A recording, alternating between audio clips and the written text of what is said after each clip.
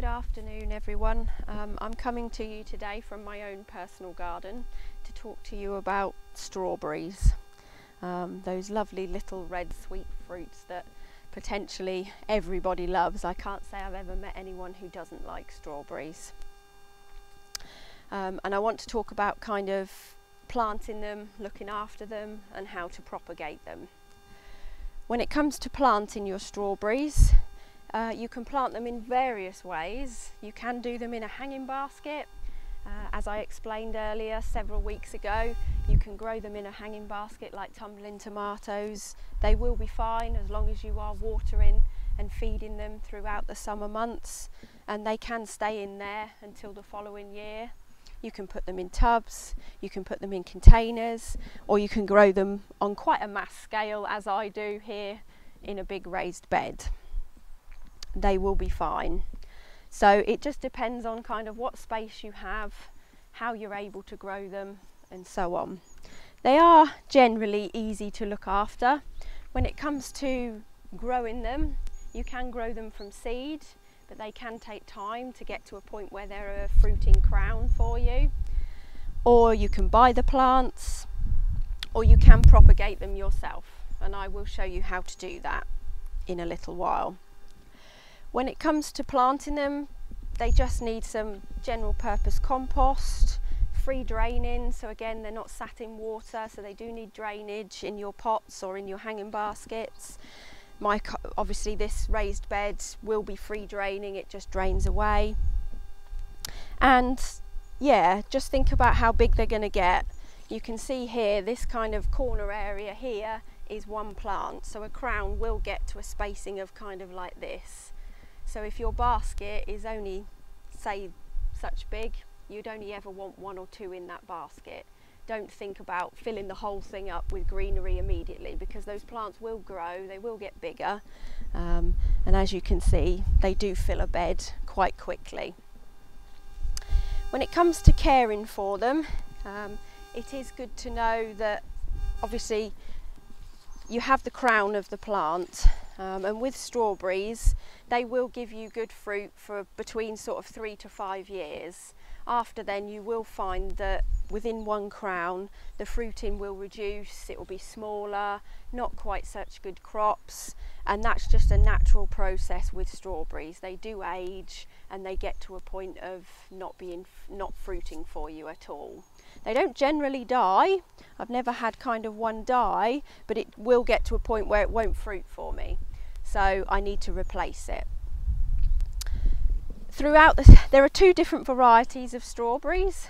There are ever-bearing strawberries, so they are strawberry plants which will bear fruit for you throughout the whole of the summer. As long as you are picking them regularly, you're watering them and feeding them, they will bear fruit for you throughout the whole of the summer, and if you're lucky into early autumn.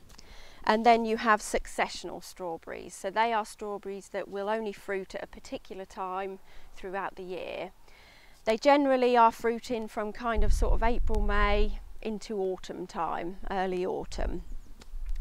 You can get alpine strawberries which will generally fruit all year round, and they can withstand really cold temperatures, but they are absolutely tiny little fruits, but they really kick a punch. If you've ever tried them, I recommend trying them. So once you've obviously got your strawberries, you've had your fruiting from them, they've finally finished, you're not getting any more flowers on them or any fruit, it's important then to actually cut them back. So getting your strawberries, your crown, and just cutting it back to a point there's about 5 centimetres of foliage left, so just a little bit. So chopping all the big leaves off. I've actually already done this, but I'm just doing one just to kind of show you, because mine finished fruiting quite a while ago, but I just want to show you kind of how ruthless you can be with a strawberry. So I've cut this plant back, right back, leaving very little greenery on it, and it will be fine.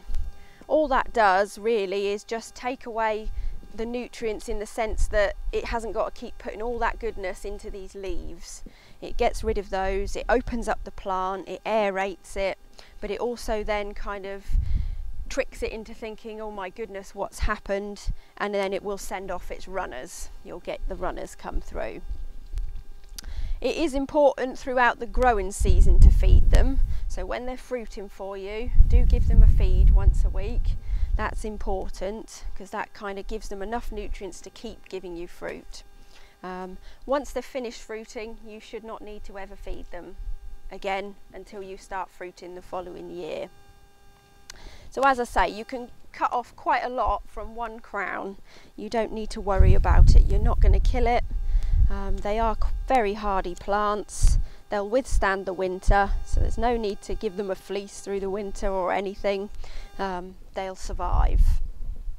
Obviously, I keep mine here in a big bed. I have a large bed of them, partly because I love strawberries, and also most of the time my son gets them before me. But there we are. As I said, once you've cut them back, they will then send runners. Now, runners are these long, thin stems that come from the main crown, a bit like this, and it will send off these runners, and they can be very, very long, and you can end up with several little groups, tiny little crowns throughout the runner. And this is how you can propagate them. This is how I propagate mine, because again, strawberries tend to only fruit for you between 3 to 5 years. After that time, they can start to not fruit as much. You won't get as big a fruit. They get old, as it were, so you do need to replace them sort of every 3 to 5 years. So each year I tend to pot up the runners, and I don't know if you can see here, but here is one I took off, and this is a runner, and he's already starting to show roots. So literally all I do is just pot that up, just a pot, general purpose compost, put him in there, push him in. Don't worry, you're not gonna, as I say, you can be quite rough and ruthless with these things. I'd cut the rest of the runner off and I will leave it. And as I say, there was another one on that runner just here, a couple of leaves, some roots. So I'm just going to put him in some soil as well and let him take up root in these pots. Once they've rooted through the bottom of the pot, I'll then plant this amongst all my other strawberries where there's a gap or where I know that they're getting a bit old and need replacing. Obviously, if you are going to do this, if it's dry, just make sure your little runner is fed with water and it's in the sunshine, but they will easily root. I have one here, I'll just cut him off, that I did a few weeks ago, and as you can see, his roots are now starting to come through the bottom. So that's taken about 3 weeks for him to get this big and to start rooting through the bottom. If you grow them in a big bed like this, as I do, you could actually just push the runner into the soil and he'll take root where you've put him. But if you've got them in containers and things, it's better to cut the runners off, pot them separately, then you've got your next year's, year after's plants ready for fruiting and so on, so that each year you get a really good crop of strawberries. So that's how to propagate them. You can grow them from seed, but I find the seeds can take quite a long time to germinate and get going. I find this is the most easiest, quickest option to get more and more strawberry plants that you need. When you're going to feed them, I just feed them with general purpose feed, nothing fancy.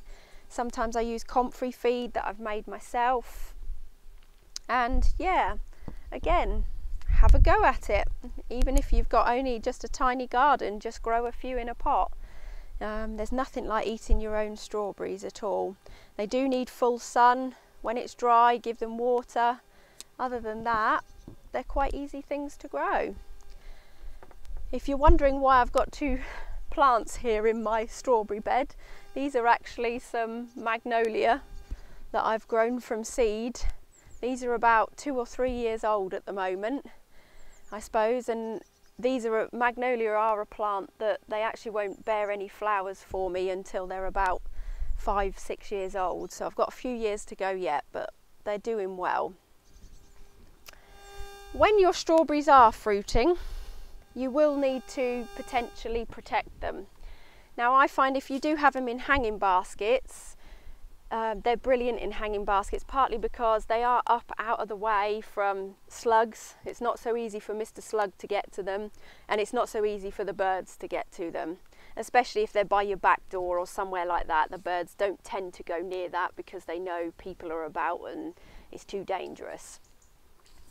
Whereas mine is a bit more susceptible to getting slugs, snails, and the birds, as you can hear them.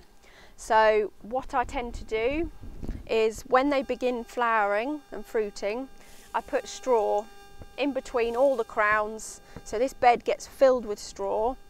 All that does is keeps the fruit off the soil so they don't go mouldy so easily, but it also does deter the slugs and snails. I may also set beer traps, which I showed you in a previous video. You know, a good way of catching them is in little beer traps. So I would set a few in here to catch them. To stop Mr. Bird getting to all the strawberries, I would net them.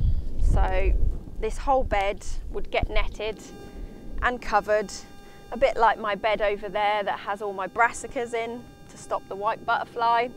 I would cover this whole bed in a net. I only put it down, hold it down with bricks around the edge, just so that Mr. Birdie can't get in there and eat them. Generally when they come near to the end, the netting comes off, as you can see, and if there's any left, then Mr. Birdie can have them. And generally when there's no fruit, you won't get a slug here because dinner's not there. You know, they're not interested in the leaves, they want the fruit. So if there's no fruit, they're not coming. So yeah, they're the two main things that are going to end up eating your strawberries.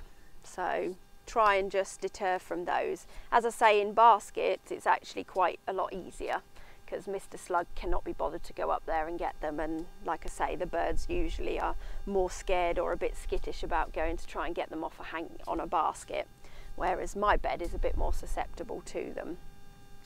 So they're your two main pest kind of problems when it comes to strawberries. You can get issues with rotting of the strawberries.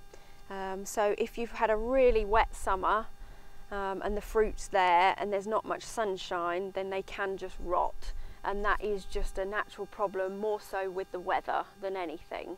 Strawberries need a lot of water, moisture, but they also need a lot of sunshine and heat. So if it's sunny and hot and you're watering them regularly, brilliant, you'll have lovely strawberries. Whereas if you're having a lot of rainfall, not much sunshine, then it may be that they're not going to ripen so good and they may just rot. But those are just things that are out of your hands. You know, it does happen some years.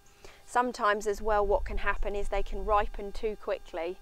So if you have far too much sun, they can ripen really quickly to a point that when you actually eat them, they are really tarty. So there's not that sugars and sweetness to them. They're still edible, but they will be really tarty, and they make perfect jam. And that's what I tend to do. If they've gone a bit tarty and they're not as sweet as I'd like to have them, then you can make jam from them and things like that. But who doesn't love a strawberry? Next week I'll be here again in my garden, but I'll be in my front garden to talk about growing, propagating and looking after lavender, which again I find is another quite popular plant, shrub that people have in their gardens for the smell, the colour, and also for nature, as in bees that love them. So we'll be talking about that next week. Thank you, and luckily I have missed the rain.